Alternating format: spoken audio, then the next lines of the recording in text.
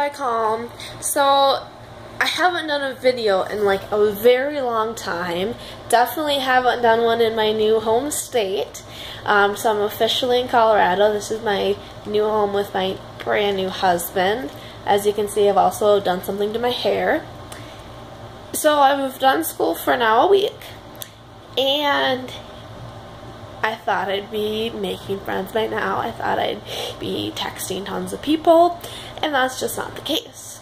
I could see back in Minnesota after getting married how I could keep the same friends. It would just take an adjustment in relationship, but it'd be fine. We'd still hang out, we'd still talk.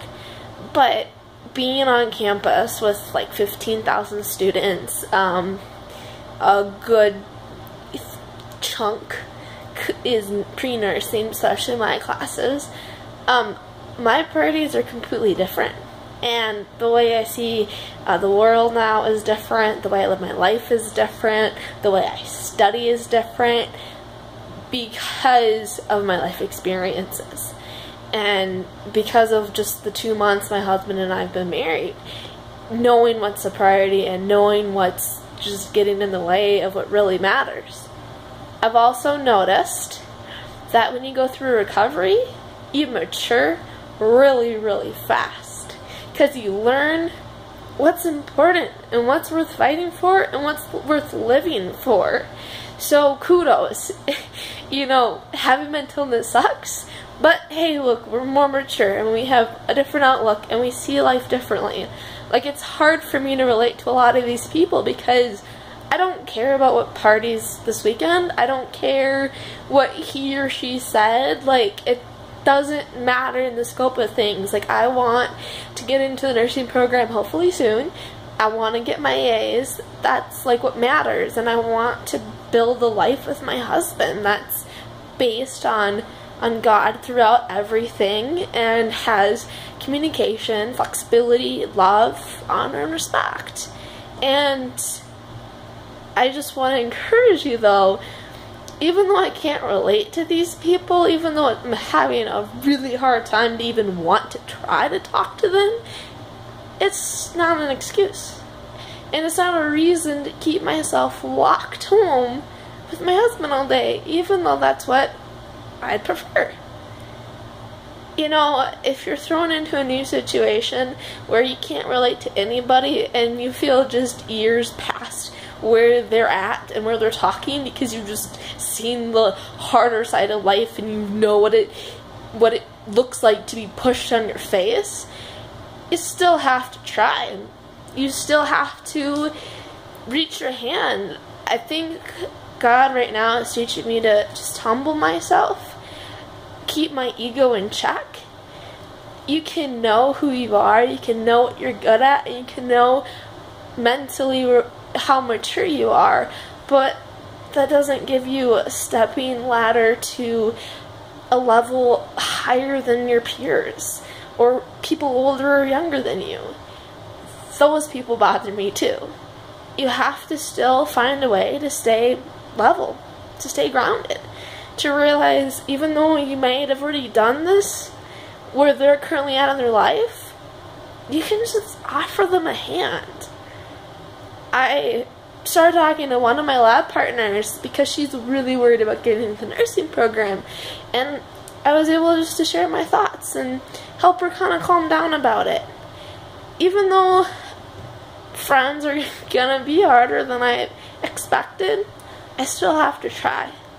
And I can't just resort to being that shy kid in class because that's not who I am. That's not who God called me to be. I still have to promote snow. I still have to be a mental illness advocate. I need to be a good wife. I need to be a good student. And by just shutting down and just by reserving yourself because you just feel like you're not on the same page as these people, it's not a good plan and it's not a good strategy, and I feel like you're going to end up being more miserable. It's the start of a brand new semester, start of a brand new school year, so take an opportunity. Go through your emotions, validate them, of course.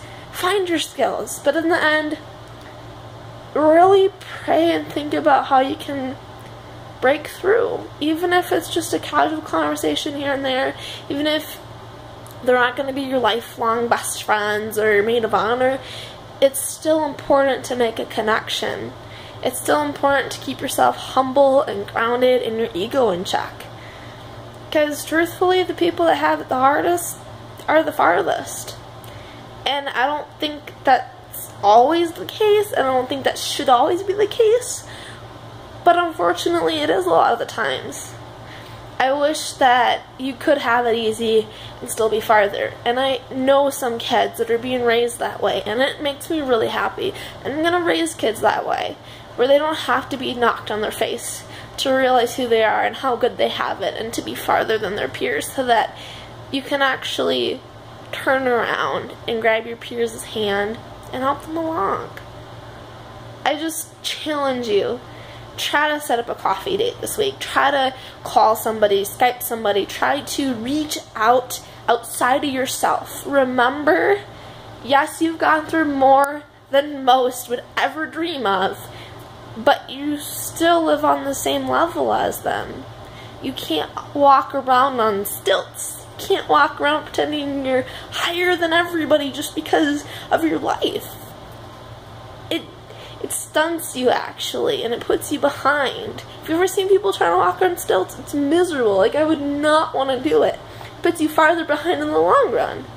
So it's okay if you're ahead. It's okay if you're ahead of your group. That just means you gotta be the leader. That just means you gotta bring people together. And the fun thing about being a leader is you can empower other people to be a leader. You can empower other people to take charge. In my lab group, I could easily lead this thing. I could easily bring them to a conclusion of our homework. But instead, I just want to empower them. I just want to encourage them to be leaders and to step out and to try. I don't want to just bulldoze. So sometimes the best thing to do is to just let others go first. Because you've been there. You know what's on the other side of that door. So I just want to encourage you just to keep trying, and I hope your semester is going well, and if it's starting soon, good luck. You will be great. Just remember who you are. Remember where you came from. Just remember, walking on stilts actually slows you down. Walking on the same level as people actually allows you to go further and faster, and you're able to encourage others. You can't really encourage people if you're so high up. It's like you're screaming at them, and it's not going to hit their heart right. It's going to just feel funny. They're going to feel kind of like, oh, why are you yelling at me? Be at the same level as people. See how it goes for you. Stay tuned. Wednesday, midweek energy. It's going to be pretty good. Have a good Monday, guys. It's going to be a good day.